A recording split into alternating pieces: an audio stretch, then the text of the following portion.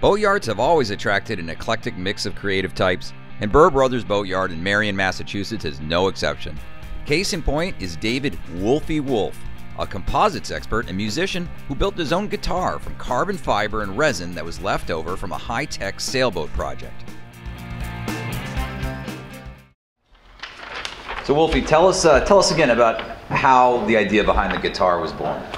Well, before I worked here, I worked at a company called Concordia Custom Yachts, and we're building a 105-foot sailboat named the Wally Gator. And the boat was made out of, the boat was destined to be the fastest boat in its class. In order to do that, you have to make that of high-tech materials. So they spec'd out the carbon fiber and the Kevlar. This company, SP Systems from Europe, provided the materials, and they also provided the resin, which was a two-stage resin.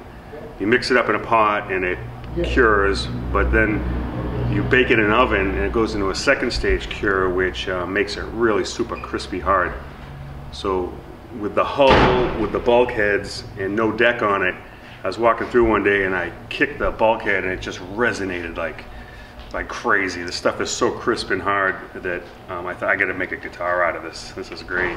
Well, I've been playing the guitar since I've been a teenager, but I never built one.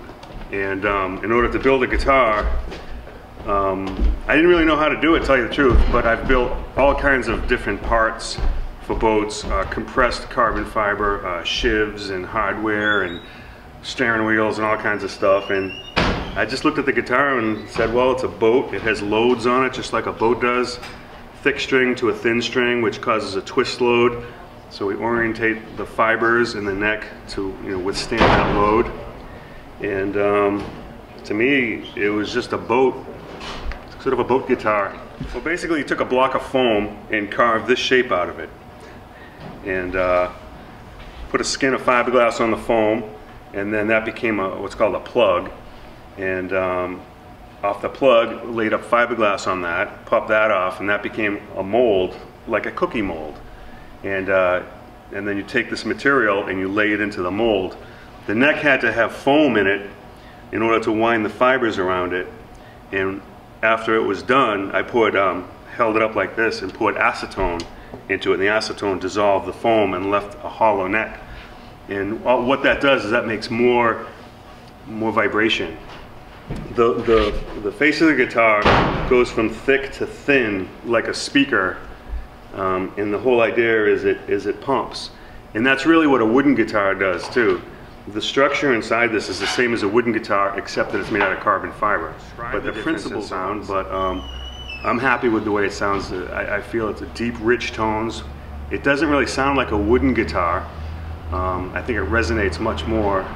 And so I think the experiment was pretty good. I'm really happy.